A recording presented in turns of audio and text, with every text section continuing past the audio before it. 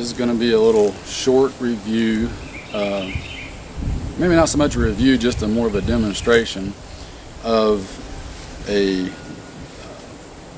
hammock that I got from my buddy over at Patriot Tactical USA. A lot of potential uses for a hammock. I know a lot of guys have gotten real interested in those as far as using them for backpacking and hiking and camping and even various survival situations. A lot of good benefits to them, a couple of drawbacks to them, but just like anything, there's always going to be pros and cons. So thought we'd try this one out and see how it does. It's made by ProForce. Comes in its own little stuff sack, and the stuff sack is actually attached to the hammock so that when you unpack it, it stays attached to it and you don't lose it. We'll lay this out and get it set up and go through all the high points of it, give you a few thoughts on it, and let you know what we think. One of the first things that I'll point out to you before you even get it set up, you'll notice that it's in a nice greenish color, something other than here I am super signaling red, yellow, blue, orange, pink, or purple or something. It's in a nice darker earth tone color, which is something I personally prefer quite a bit. So anyway, we're going to get this set up, and then we'll show you what it looks like afterwards. Okay, so here we've got the hammock all set up, and as you can see, it's got a built-in bug screen on it. Now this one comes with all the tie outs and everything that you need. You'll notice up front here, this part is already attached to the hammock. You've got a carabiner that's already on there, and it comes with your tie straps for the tree that's pre-knotted at different intervals so that you can tie them out, you know, however far you need it, depending on the distance between the trees or whatever.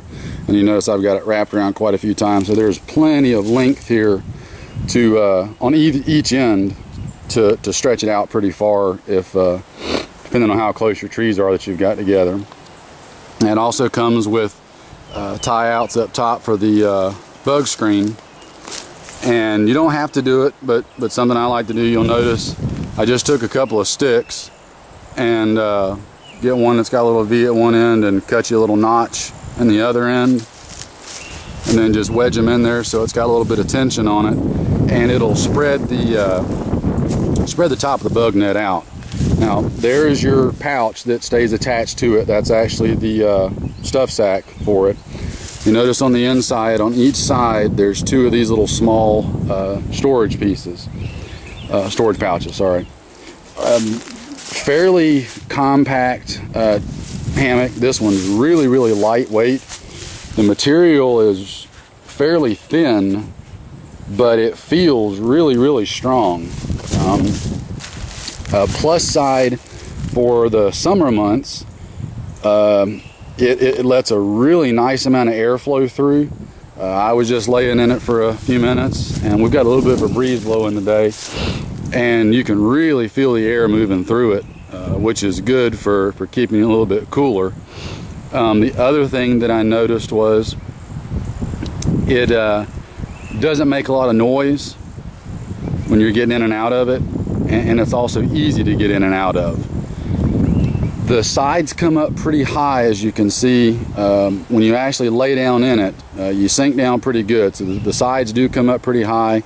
You've got a significant amount of headroom in it. Now obviously I've got this one not stretched out too far. It's dipping a little bit, just for finding trees that are the right distance apart.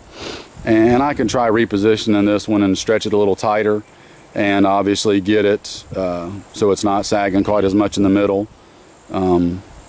But you know, that's going to depend on A, personal preference, and B, just your terrain that you find yourself in, as far as you know, how you set it up, the tree distance and all that, which is one of the points that we'll get into in just a minute. Let me show you getting into it real quick, and then we'll do a couple other things. Alright, to get into the hammock, this one has a dual two-way zipper, so you can zip it up either direction you want to go. One nice thing is you can unzip it right here, and it makes a nice, you just use it kind of a little chair. If you wanted to set up your cook fire or whatever right in front of you, makes a nice comfortable spot. You can even leave it open and just kind of half lay in it if you wanted to. Scoot up a little higher, and you can actually prop up pretty good in it. So very versatile in that regard as far as getting it set up, having just a nice spot to relax, take a break. We'll zip it back up now and show you inside.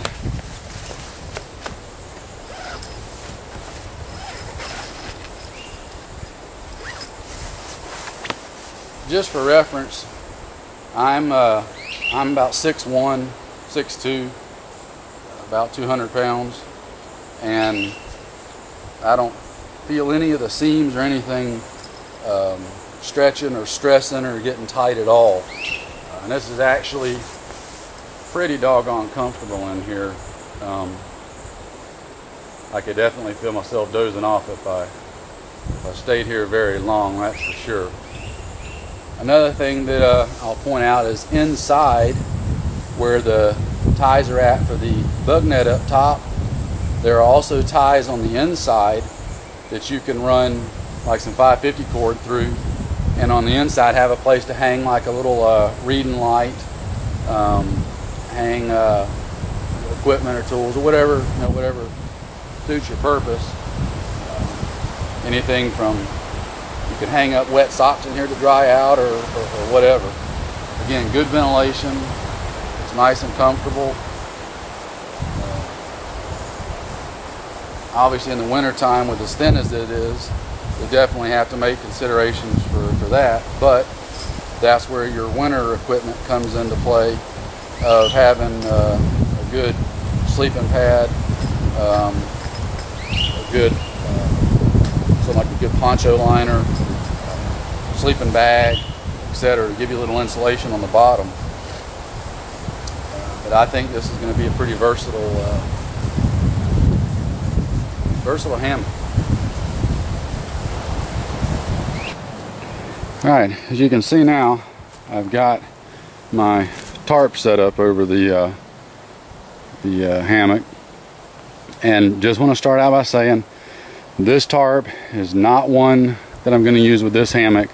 This is my emergency solo shelter tarp that I keep in one of my emergency bags. It is not designed for this kind of use. It's designed to be set up as much closer to the ground and for one person as a expedient shelter.